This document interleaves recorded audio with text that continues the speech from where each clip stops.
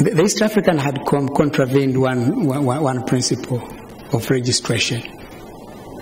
They've been operating without proper registration, so they've been notified about that. They've been told you don't circulate until you have properly registered.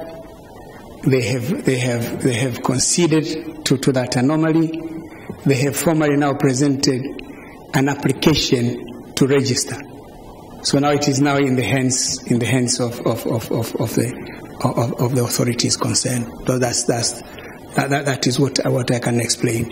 It is not about us restricting the freedom of the media. You know, this is one country has so many newspapers.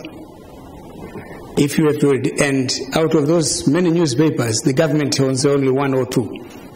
One an English one, and the other is a Swahili newspapers. Otherwise, there is Mwananchi, there is Citizen, there is Nipashe, there is Guardian, there is Majira. There are so many private newspapers circulating daily.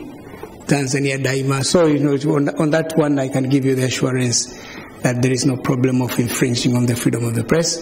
Here is a paper that has been operating against the rules or procedures. They have acknowledged that, and they are now working on regularizing that particular problem. Of course, probably the recent incident you're referring to the demonstration and the crash between the police and some members of the opposition parties. You know, we have rules, we have laws that guide demonstrations. You have got to get police permission. You have got to get police organizing it. You cannot just wake up and hold a demonstration. If you do that, then you are going contrary to the law, to the laws of the land. This is precisely what happened.